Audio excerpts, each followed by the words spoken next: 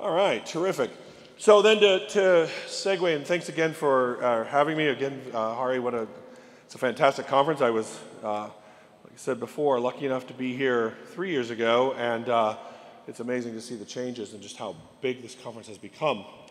So I am going to talk about LungVision in particular, but I think the theme, as Mike just highlighted as well, we can talk about all the different technologies, but the need for external imaging to confirm where your tool is, whether that's a thin scope, a catheter-based system, or something robotic, the data and the experience of the users will tell you that external validation is important. And honestly, you know this even from just taking a so-called blind transbronchial biopsy. It is typically done with some amount of fluoroscopic guidance to at least confirm you're in the general area you wanted to be. The limit to fluoroscopy has always been, of course, the inability to see the lesions. So where advanced intraoperative imaging comes in, where LungVision comes in, is the ability to take that C-arm data and do something more valuable with it. So these are my conflicts, not that that matters. So the challenges with the virtual navigations is that all of the various platforms that are talked about really are virtual. You're going after some ball, but the ball moves because the lung moves and the heart moves and there's atelectasis. This is Joe Cesenia's slides, so let me give him credit. We have CT to body divergence across all platforms. We have it even if you've just been studying the CT and how much a lesion in its relationship to the airways may move because of atelectasis and bleeding. There's ultimately failure of all of our tools and an inability to get good samples. Because everything that we're trying to do is based off a CT scan that was done with a patient wide awake, taking a full breath, usually with their hands above their head. And now their hands are to their side, they're sedated, they're paralyzed, they're under anesthesia, they are not remotely in the same position. So we've got to try to improve our yields. As Mike just highlighted, the yields have been good, but you'll notice from his talk, no matter what technology platform, when external imaging was added, yields went up. And Mike and Krish and others have done a lot of great work showing just how much CT to body divergence matters. If you just look here, I can't really, it's sort of seeing my laser pointer. The degree of overlap is quite poor. And look, if you're biopsying something 3 to 4 centimeters, no one cares. But if you're biopsying a 1 centimeter lesion and you have that much divergence, then if you're biopsying the red ball, but the blue ball is where the target is. Anyway, sorry. These bozos in the front made a face. So, why does it occur? We've already talked about it some. There's a really great online lecture that for the Society for Advanced Bronchoscopy that Dr. Badra gave that really highlights the pitfalls of CT to body divergence. And atelectasis and tissue distortion and hemorrhage are one of the biggest causes. And you know, we always said, well, then the radial probe, that's real time, right? I mean, you see a lesion, how more real time can it be than radial probe? But you've got one, it's only lateral looking. Even on Mike's really great video, he kind of got a hint of it because, of course, he was biopsying a lesion that was dead ahead, and it doesn't look dead ahead. And there's lots of other things that look like lung lesions. So you can biopsy that, but it's going to be atelectasis. You can biopsy that, but it's going to be hemorrhage. Seeing a rebus sign doesn't automatically mean you're in the lesion. So that whole problem of virtual target versus actual target cuts across all platforms. And it's massive, and it's worse in the lower lobes. The non-upper lobe areas, 18 millimeters on average. That is a significant degree of divergence depending on the lesion size you're biopsying. So for example, this is a case that we did. We had moved ourselves directly in front of the yellow ball. We're ready to take our biopsies. But then we had used LungVision and updated where the lesion actually was. So then I moved to face the lesion under fluoro. And notice on the Monarch, now my catheter's here. I'm nowhere near where Monarch thought the lesion was, but I have a nice radial probe signal. And of course we had a diagnostic biopsy. Same with the shape sensing systems. This is not one system better than the other. They all suffer from CT to body divergence. And you still get significant CT to body divergence, in this case 2 centimeters away from what the ion had thought you were at. That's going to be the difference between a diagnostic and a non-diagnostic case. And in particular, depending on where the lesion is located.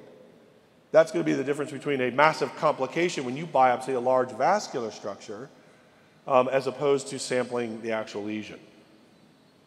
And I think it's important of just how much there was and how unpredictable it is. This is also a nice paper that Pritchett put out talking about that the nodule's center has moved and that there's not a predictability to it. So real-time guidance is needed, and it's critical for this high diagnostic yield. And a lot's been talked about, cone beam and so forth. Let's start from the beginning. Needle biopsy has always been, at least from a yield perspective, superior to bronchoscopy because they use real-time guidance. Sure, they have lots of complications, and sure, they don't stage the patient in the same procedure, so it's clearly an inferior procedure, but if I'm just talking yields, the ability to watch my needle go into the lesion and know the lesion is there is unbelievably valuable.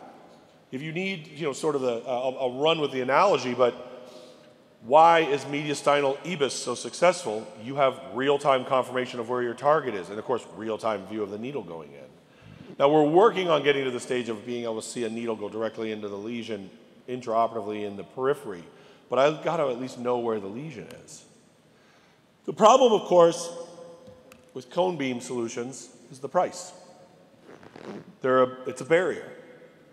But every bronch suite typically has access to a C-arm, whether it's in your suite or it's in the hospital and it rolls in for when you have cases. And so if you could take that C-arm and do something more valuable with it, you could add intraprocedural imaging that will provide guidance with a small footprint. There's a board that lays under the patient, but apparently I've been told in the next version that's going away. And then the box, which can be anywhere in the room, and then a wireless-based tablet that controls the whole thing.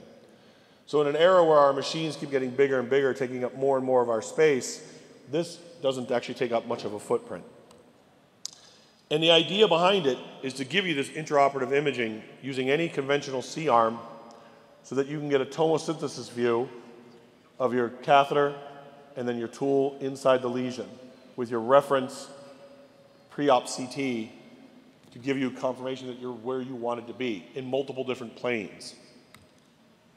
So it takes that pre-op CT and the nodule's in whatever location every other technology thinks it is, but then during the case, you update the lesion location because you do tomo and you can see the lesion and you can even confirm that your instrumentation is in the lesion.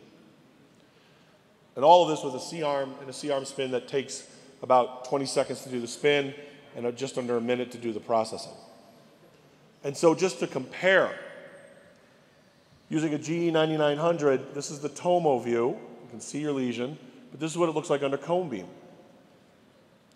And this is what it looks like with one of the mobile cone beam systems, the Sios spin, versus using, again, the GE9900. This is actually body vision using Sios, but versus just the blind Sios vision you get.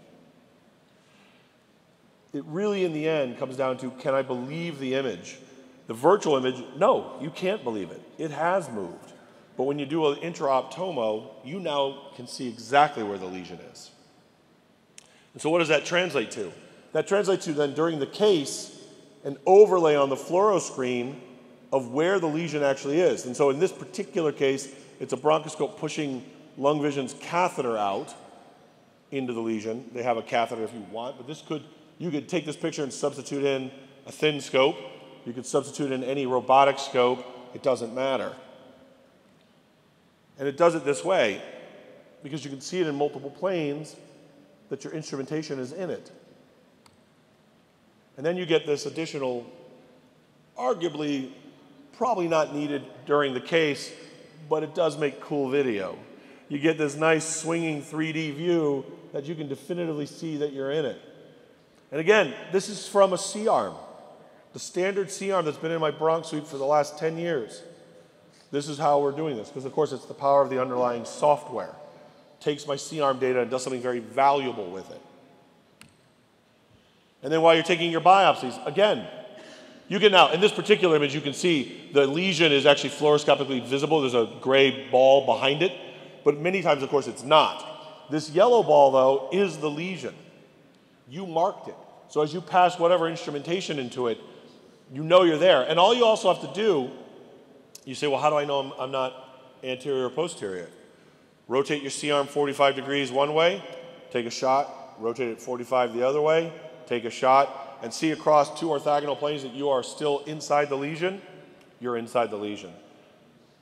Taking a straw poll of many different endoscopists, I've asked, if you have no confidence of where you really are, that there's been CT to body divergence, you haven't had a good radial signal, you think you're at the lesion, but you're not confident. How aggressive are your biopsies? And generally speaking, everyone has agreed with me that we're definitely a little softer in our approach because we're not confident we're even going to get an answer, and we're pretty confident that we're going to cause a complication. And the worst complication is no diagnosis. But when you know where you are, you're definitely a lot more aggressive, if you will, about your taking a biopsy. If you're, been mentally worried about doing cryobiopsies in the periphery, if you have the confidence you're there, I think your concern factor might go down a little bit and your success factor will clearly go up. In fact, here's the data about how much your success factor will go up. Using just a bronchoscope and their catheter, the yield's 88%. And then when Mike talked about earlier, our data combining it with the Monarch, we've achieved a 91% yield. And again, it's all about adding external imaging. I think what's also important, new technologies, and us as bronchoscopists looking at fluoro in a different way, so it's new. What's my learning curve? So this was a nice interim ongoing study out of San Diego, George Chang and his partners looking at it across the two physicians, anywhere from 8 to 12 cases where they essentially started to get themselves completely comfortable with the whole process. So there's a minor learning curve, but it's not extensive. Now let's do a case. This is the catheter itself, catheter-based. This is the planning software, which I'll cycle through the video because it gets long. But you essentially outline the lesion, it fills it in, right? And then you're able to segment the whole airway, and then you see the airway segmenting, you build your path, and then you register. You do a registration around the main carina, and then as you get out towards the lesion, you can do another registration. You have an update where the lesion is, see it across multiple planes. And then you get an overlay, and they're pushing the catheter out, getting near it. And then what you'll see, they do their first tool and lesion spin. And you'll notice it seems to be a little off when you start to see where the catheter comes in. So when we mark the lesion, we get the 3D view. This right here is about to be a non-diagnostic bronchoscopy. Now you saw that already on the fluoro overlay. So they're able to make adjustments, and they made adjustments to the catheter and its alignment with the lesion to where now they've got themselves a nice center strike. And then they can take their biopsies. Now, this is a nice case from Mike using ion and LungVision. So again, this is the nodule he wants to get to, and you saw his case of navigating with that device. So here is the ion scope, and this is the LungVision overlay. For point of comparison, this is what the cone beam overlay was. This was actually a study that he was using cone beam as the ultimate standard of, is the tomosynthesis accurate? And they're beautiful images, but they're also, of course, we'll notice the definitive similarities. And then, similarly, as Mike's taking his biopsies, he's able to have confirmation that his needle is exactly where it should be, because that is a confirmed in real time that, about 30 seconds before he did his biopsies, where the lesion is located. And then this is similar, our case, the Monarch and using LungVision together. This was the lesion we were going after. Let me fast forward it up here. When we do, that's the planning. And then when we're doing the tomo spin, we're getting out near the lesion, we want to update the lesion's location. You can still see it, even these small, almost cystic-like lesions, using just a standard GEC arm, and I'm sure it would work with any of the other competitor C-arms. You can update the lesion location. And And what that allows you to do then is while you're taking your biopsies, know that that little circle is exactly the lesion you want to biopsy, no matter what the virtual representation was telling you. And the thing that's interesting is that when you turn on the updated lesion is how much this yellow ball moves, that it was originally over here and then it slides over. And especially as a small lesion like this is the difference between a successful case and an unsuccessful case. This ended up being metastatic head and neck cancer. And again, you get these three-dimensional views that are really cool looking. This is as we were putting a catheter near it. So with that, my sign over here says time's up. And so I'm on my last slide. Thank you so much for your kind attention. If you find yourself in the Chicago area, come say hi. Thank you, sir.